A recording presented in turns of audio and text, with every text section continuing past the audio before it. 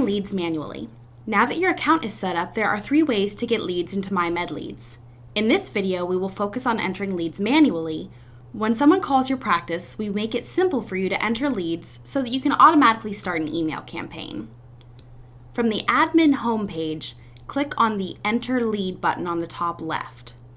When the Enter Lead page pops up, you will notice 2 options: Manage Lead Now or Enter Lead Only. Selecting Enter Lead Only will let you enter patient information, but when you save, it will send out an email notification to your users so that someone may follow up with the patient. For instance, if you're checking voicemail in the morning and want to simply enter leads so others can manage them, choose this option.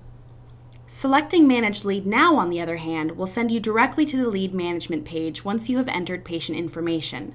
This is ideal when you have the patient on the phone. For this video, let's choose Manage Lead Now and then enter the following information.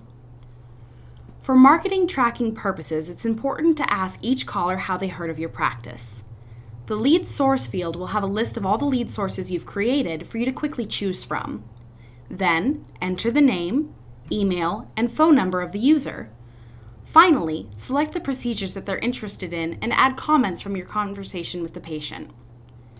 Now click Save and Proceed. You will be taken to the lead management page where you can send an email, set a reminder to call the patient later, or if the patient is ready to schedule, you can schedule them for a consultation.